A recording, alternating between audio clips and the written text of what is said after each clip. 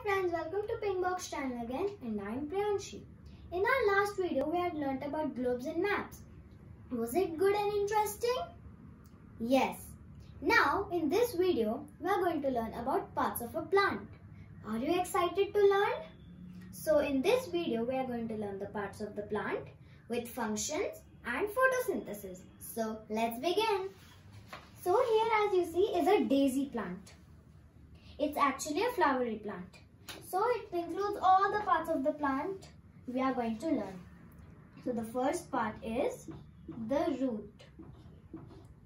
The root gets water from the rain and absorbs it and then sends it to all the other parts of the plant. Now, how does the water get transported to the other parts of the plant? We will study about the stem, which transport water to all the other parts of the plant. What will happen if there is no stem? It will not be able to hold the flower, branches and other branches with fruits. And so, next we have the flower. The flower has two main functions. And it is, the flower helps the flowering plant to bloom beautifully, and it also changes into a fruit. And now next we have the leaf. The leaf is called the kitchen of the plant as it prepares food for the other parts of the plant. Now the last part is the fruit. The fruit bears seeds. Now shall we study about photosynthesis? Okay. Now the word photosynthesis is divided into two words.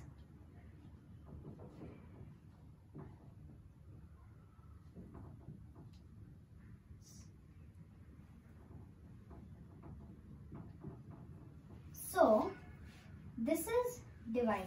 So, the word photo means light.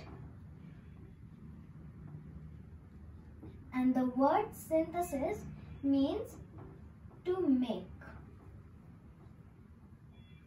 So, the leaf makes food with the process called photosynthesis as it absorbs sunlight and rain to make food for the other parts of the plant. Hope you know what is the parts of the plants with its functions and photosynthesis. So, we will make the next video. Thank you.